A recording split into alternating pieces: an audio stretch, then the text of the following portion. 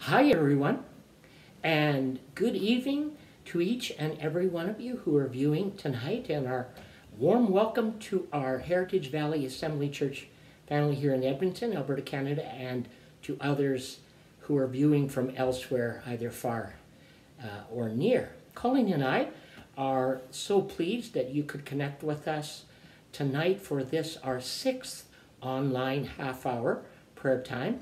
Like every Tuesday evening, we are being joined behind the scenes digitally by our prayer support team, made up of Brian and Melody and Matthew and Rebecca, Ruth and Jamie. And we are so thankful that they are working together with us. And each of us will be praying along with them further tonight and throughout the week for the prayer needs that are being shared tonight, or that you may share with us as this presentation rolls out. So again, it's good to see each and every one of you. Thank you for joining with us. As we've endeavored to do every week, we like to begin with a scripture verse that will be of value to us. And last week, Colleen and I decided that before we pray together here on Tuesdays, that we would like to share one psalm a week. One psalm a week, particularly psalms that calm our fear and anxiety, because a lot of folks are dealing with that. Just today I heard that here in Canada, a nationwide survey was taken that over 50% of us now in this nation are feeling very, very anxious as a result of this COVID pandemic. 50% of our country, we're about 38 million in this nation. That's a lot of folks. And so we really do need to hear from the Word of God in terms of our own lives. And so last week we shared Psalm 23, and tonight we're looking at Psalm 91. And before Colleen reads it, let me just say, by way of introducing it, that Psalm 91 has often been referred to as the 911 call to God. Psalm 91 is 911, it's call to God. And the one that we often frequently go to when praying for God's protection and help in time of need. So it's a very appropriate psalm that we're going to be reading tonight. So Colleen, would you share with us Psalm chapter 91? I will. Psalm 91. He who dwells in the shelter of the Most High will rest in the shadow of the Almighty. I will say of the Lord, He is my refuge and my fortress, my God in whom I trust. Surely He will save you from the fowler's snare and from the deadly pestilence. He will cover you with His feathers, and under His wings you will find refuge. His faithfulness will be your shield and rampart. You will not fear the terror of night, nor the arrow that flies by day, nor the pestilence that stalks in the darkness, nor the plague that destroys at midday. 1,000 may fall at your side, 10,000 at your right hand, but it will not come near you. You will only observe with your eyes and see the punishment of the wicked.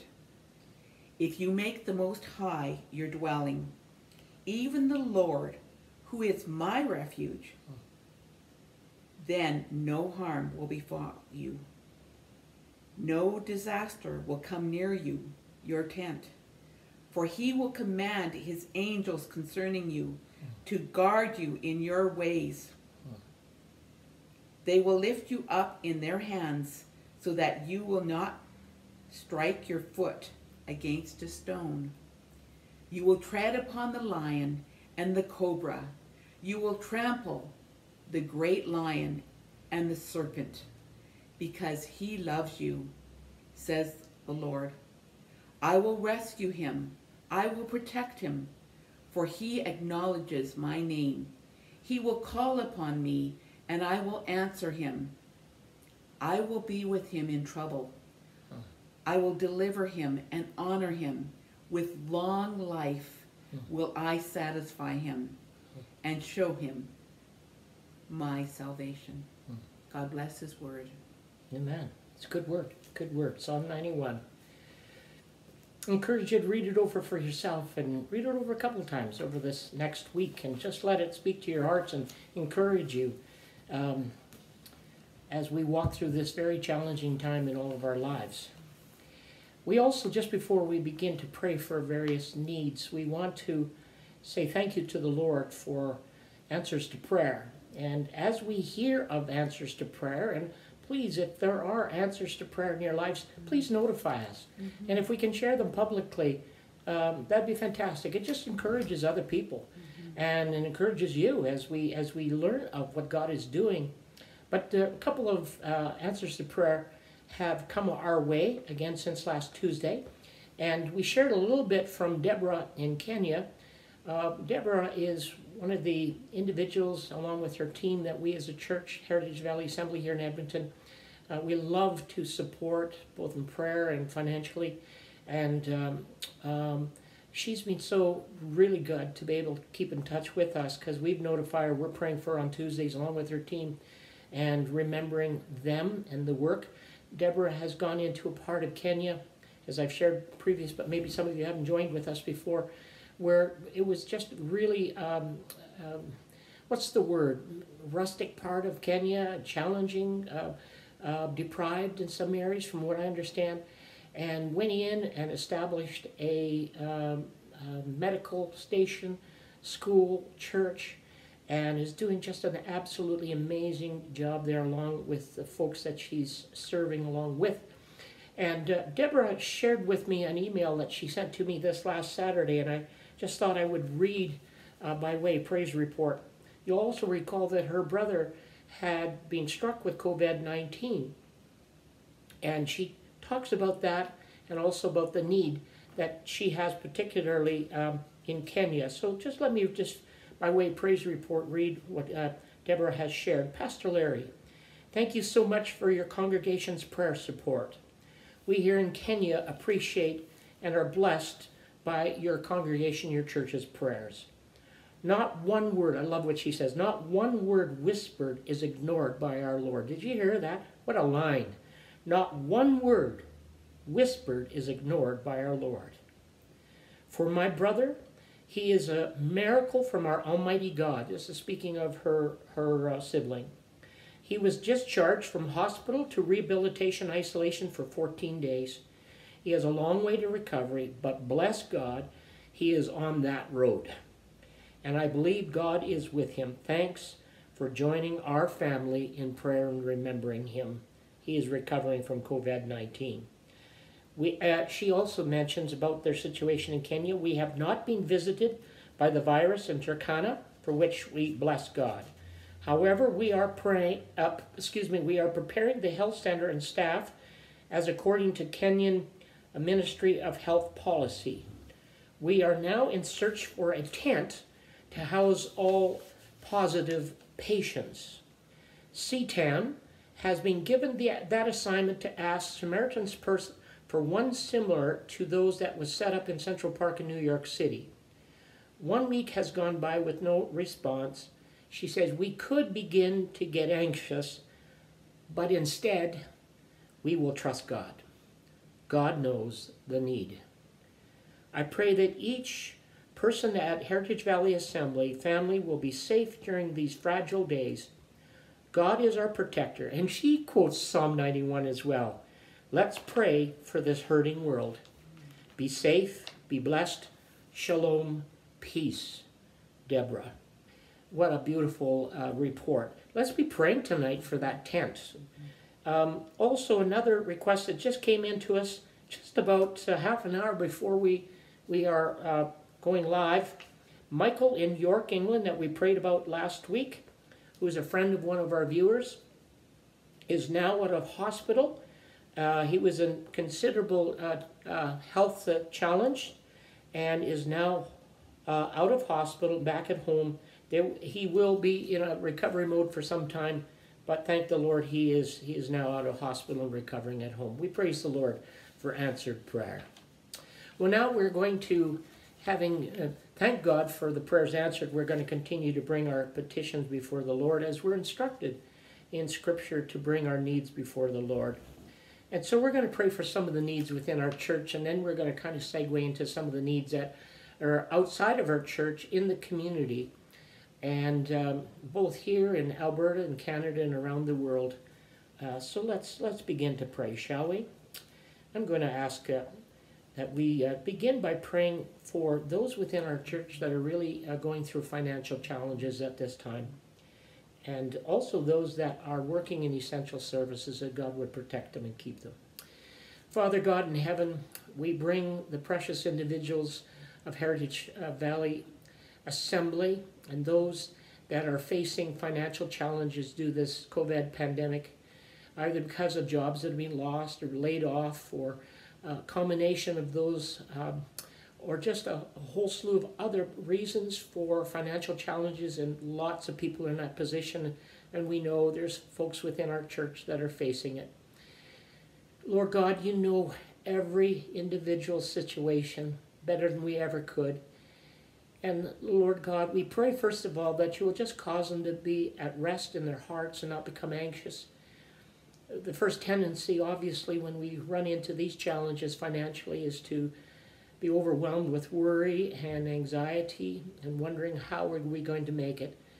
Lord Jesus, we just pray that you would give them peace, just as Jesus spoke to his disciples in that closed room as they were sequestered and locked down after his resurrection and wondering what was going to happen to them. He came into their midst and spoke, as seen recorded in John 20, verses 19 and 21, peace unto you. And so we ask that, Jesus, you would speak peace unto each and every one that are dealing with financial challenges. Lord God, we ask, secondly, that in your way, in your miraculous provision would be provided for them. That, Lord God, that the challenges that they're facing, that they would see the amazing hand of God provided for each and every one of them financially. We place them in your care, Lord, and we know that you do all things well. And we thank you and we give you praise. Also, Lord, for those within our church that are essential services, workers, either in grocery, transportation, and healthcare, education, each are needing to do their job, and in some cases under stressful situations, long hours. Lord God, we just pray in your precious name you'll continue to give them the physical strength. We pray that you'll give them the stamina and that would not become weary in well-doing. We pray that you'll help them, Lord, and that you'll protect them and watch over them as they fulfill these important roles. And we'll give you praise, and we thank you for each and every one within our congregation that are within those capacities of employment. We thank you for them, and may your hand be upon them. In Jesus' name we pray. Amen. Amen. And now, Heavenly Father, we pray for those that are in self-isolation in our community, in our church. Mm-hmm. Lord, the loneliness and the feeling of despondency that may be coming over them. And I just pray that you will be with them. We thank you that you have given to them people that are able to bring things to them, groceries and that, but still not being able to be independent enough that they can purchase their own groceries is even challenging. And so I pray for them from the bottom of my heart. And I pray, Lord God, for those that have health issues within our community and elsewhere as well, that you would just touch their bodies. Thank you, Father God, that you are there, that you care, and you see their heartaches, you see their pain.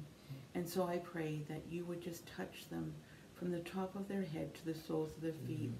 Lord God, there are many, many needs that have come forward to Larry and I. There are many, many unspoken requests that have come forward to us as well. So we lift them up to you, not as beggars, but as children of God who believe that you will touch and you desire all the best. We pray. And we thank you in Jesus' name. Thank you, Lord God. Amen. Thank you, Jesus. Thank you, Lord God. Father God, we continue to remember those within our assembly that are fulfilling the very important role of pastoral telecare, and each have been assigned various names of 100 or so that are part of our assembly and are calling those individuals along with our pastoral staff and leadership once a week, and we thank you for every one of them. Lord God, we're hearing wonderful reports of people becoming close friends, others having great conversations, others just checking up and making sure everyone is well. Thank you, Lord. For some, it's a bit of a challenge. We're seeing that, and they're expressing that, just to be honest, that it isn't always easy, and just being consistently connecting with people is not always as easy as it looks. But we thank you, Lord, for their faithfulness. We thank you for their consistency. We thank you for them just being available to keep caring and showing compassion and love to one another within our church. So we pray for our pastoral telecare workers and our team, that you'll continue to give them a sense of perseverance and faithfulness in the task and service that you've provided them. We also pray, Lord God, for those that within our church who have volunteered and are giving of themselves so faithfully in providing online church and the 5 offerings that we have once a week. Some are seen by many and others are just directed to specific groups, but it all takes a lot of work, a lot of preparation, and every single individual that's involved in this is doing it as unto you, Lord, and giving of themselves, and because they're wanting to serve our assembly and our church. We pray you'll bless them, Lord, and we pray that those that view week by week as we do church in this unusual way. None of us were ever prepared to do this. This is something new. We're all learning on the job. But we just pray, Lord God, that you will continue to use this presentation of church that's not just for our own family, but for many that are watching literally in this country and around the world. Thank you, Lord, for those that are giving themselves in service and volunteering for you and for the good of others. We pray you'll continue to bless them within our church. In Jesus' name we pray. Amen. Amen. You know, Father God, we pray for those that are in Fort McMurray and are now experiencing the flooding. Yes. And the challenging of that flooding. And even my nephew and his wife were not even able to drink the water. They are not being impacted by the flood per se, but in their home, but it is impacting their water usage. So God, we pray for that community. They have been hit hard by many things. And I just pray that you will give wisdom to the mayor and to those that serve in that community and what they need to do. And we just pray that you will be with the churches that are in that community, that you will bless them, and that you will give them wisdom as well. In Jesus' name.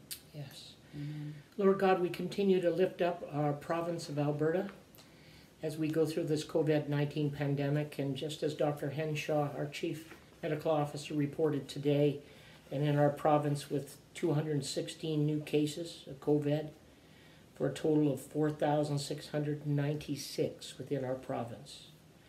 87 of those that are hospitalized, 20 that are in intensive care, and there are those that have passed away. We're also thankful for the 1,664 that have recovered. Thank you, Lord. We've been praying. And we thank you for what you're doing, but we know that this challenge continues to persist. We pray for our healthcare workers and everyone involved in caring that, Lord Jesus, your hand of provision and health will be given to our province of Alberta. We were also alerted in that conference today that our First Nations people within our province are also now being struck with this COVID-19. The Bears Paw settlement in Morley in the Sucker Creek, just west of Calgary, that there's at least 15 that are now have been diagnosed with COVID-19. We pray for our First Nations people, Lord. We pray you'll bless them and uphold them and keep them. We're also hearing of the first cases of those that are homeless in our province that have now contracted COVID-19. At least 3 that we know of in the last 24 hours. Doesn't seem like large numbers, perhaps to some, but to every one of those individuals and all of their families and all of the people that they impact, it means a lot. And every soul is important to you, Lord. Every single one. This isn't about numbers. This is about individual people and what they're going through. And we just pray that grace of God would be provided to each and every one within our province that are suffering from COVID-19 and all those that are caring for them. We pray your provision. Continue to give wisdom to Dr. Henshaw and her team as they oversee this very dramatic situation within our province. We thank you for her. We thank you for her team. And we just pray you'll continue to give them wisdom, Lord, as they're trying to balance so many things and trying to do it as wisely as they can. Lord God, we thank you for them. We are blessed to have such good leaders, and we just pray your provision to be upon their lives in Jesus' name. Thank you, Lord. And now, Father God, we pray for our two churches that we're praying for tonight, and that is for Oasis Fellowship in Grand Prairie, as well as Worship Center in Grand Prairie. Yes. Father God, we thank you for our northern community. Yes. And we just pray that you will bless these churches. We pray for their leadership, for the challenges that they're going through, leading through this COVID-19. And I pray that you will give every one of them strength to do what you have called them to do for such a time as this. Yes. We pray. Yes, Lord God. Now we pray as well for our nation of Canada. And it's become very clear this past weekend, as we're learning more about COVID-19, how it has struck our country. Over half of the deaths that have occurred in our nation have occurred in our nursing and our senior homes. A vulnerable population of people that built this country, that we thank you for. They are precious in your sight, Lord Jesus. They are the marginalized and often ones that are forgotten. But Lord, you haven't forgotten them. You haven't forgotten them. They are precious in your sight. And Lord God, we are hearing of stories where such places of Ontario and Quebec, and I'm sure other parts of our nation, where they've been so hard struck in our nursing homes that a lot of the staff have been, are worn out. People are catching the virus themselves that are trying to care for those that are in these nursing homes. In some cases, one person to 50 patients. It's impossible to be able to care for that many people. Now where the Canadian Army is being asked to go into some of these places and just help to change bedding and to make sure people get fed properly. And we know that this sort of is revealing a serious problem within our nation. But Lord, in the meanwhile, we ask that, Jesus, you would give wisdom to our governments to be able to understand how they can mobilize further resources to help this very fragile sector of our population and get the resources, people and otherwise, to help our seniors. We love them, Lord. They are such a precious part of who we are in this country. We ask that not one other single senior would be in danger due to lack of care. And Lord Jesus, we uplift this. We don't even know how to pray specifically other than, God, would you give our leaders and those that are overseeing these problems creative ideas and solutions as to care for our seniors. We thank you for, and for the families of those seniors who aren't allowed to visit them, and they're worried for their mums and their dads and their grandpas and grandmas, but whether they're going to live or die, and they can't even talk to them. And the stress and the fatigue is on families. We just pray that you'll bless them, Lord God. We thank you in Jesus' name. We pray for our seniors in Canada today. We love them. We thank you, Lord, that you love them. Might there be a miraculous solution? Might we see even wonderful answers in this coming week and the weeks to come in this regard? We thank you in Jesus' name. And now, Father, we continue to remember Nova Scotia. Lord, for those who are grieving, those who are seeking to understand, those that are in positions of responsibility. Yes. Father God, we just pray that you would just undertake for that community, continue to be with them, Lord Jesus, and give them your care and your provision for peace, in Jesus' name. And Lord, in regards to the Nova Scotia situation, we're hearing just the first reports that gunman that took so many people's lives. That part of the reason might have been due to some domestic issues that he was dealing with someone in his life. And Lord God, hearing commentators saying that what's happening in COVID-19, where there's been difficult situations and volatile situations where a spouse is being battered, abused, that this whole situation of COVID has just aggravated it even further. Well, we prayed about this in previous weeks, but now we're starting to see some of this happen, and it's showing up on our television screens. It's not happening out of a vacuum. It's real. These circumstances are taking place in our households in Canada. And Lord God, we just pray protection over the households of Canada. As it were, like blood over the doorposts, we pray that where there is abuse, mental, physical, otherwise, Lord, of spouses or children within those homes, we pray there will be resolution, that the proper authorities will come in and ensure that the protection of children and the spouses is made secure. Lord Jesus, we know that even here in the city of Edmonton that there are police officers and social workers that are working together specifically devoted to going into difficult situations. And just hearing a report the other day that we thank you, Lord, for those that have been charged with this responsibility and are doing it to protect our households. Lord God, we in many ways, our families are broken. And this COVID-19 has just exposed the fragility of a lot of our families.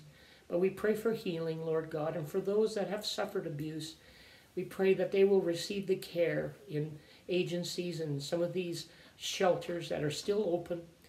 We just pray that you'll protect them and that we will do whatever we can, even as a church, to assist in whatever ways we can as well, and as Christians. Thank you, Lord, that we can pray that peace would reside in our households within this nation. We thank you in Jesus' name. And now, Father God, we pray for the Great Britain. We thank you for the community there, for the nation. And we just pray that you will just continue to give wisdom, guidance, and direction to the leadership as well. Yes, Lord. Father, we pray for that great nation, Father. Yes, yes. And Lord, we pray also for the United States tonight. We just pray for leadership, for the governors, for the president, and all that are responsible for that great country. Yes. We pray for wisdom. Yes, and Lord. we pray for guidance and direction. In Jesus' Lord name. God. Amen. Now, as we close our time of prayer for this week, Lord, we continue to remember our own nation. It's been a pleasure to remember New Zealand and Italy and the United States and Great Britain, but now we pray for our country and we pray for our Prime Minister, for his cabinet. We pray for government MPs as well as the opposition members of Parliament. Thank you that they have been working and really securing the care of our nation, and we thank you for these hardworking men and women. Continue to bless them and keep them, we pray. Give them wisdom and understanding in such difficult times. We pray as well for our own province, Premier Kenny, his cabinet, and all the opposition leaders, the MLAs. We pray that God, you will continue to use them as they continue to give direction in this very difficult time. And for every province in this nation, every territory, we thank you for our country.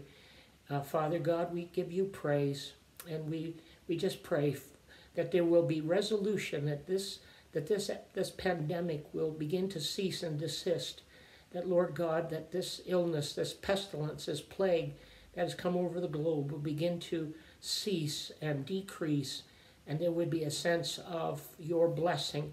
And even in the midst of that, Lord God, we pray that by your Spirit you'll continue to reach out to people and during this time of difficulty and continue to speak to them. And again, just remind us that all of us, Lord God, that we have to continue to put our trust in the Lord. And for some that means trust for the first time perhaps, but we just pray that your Spirit will continue to walk with each and every one. Thank you now for this time we've been able to spend together in prayer as a church and elsewhere, and continue to keep your hand upon us. And now may the Lord bless you. May the Lord keep you. May the Lord make his face to shine upon you and give you peace. In Jesus' name we pray. Amen. Amen. Until next Tuesday, do call us, do contact us. In the meanwhile, if you have prayer needs, and we will be honored to continue to pray and respond in whatever way we can. It's a pleasure to serve each and every one. God bless you and have a wonderful evening.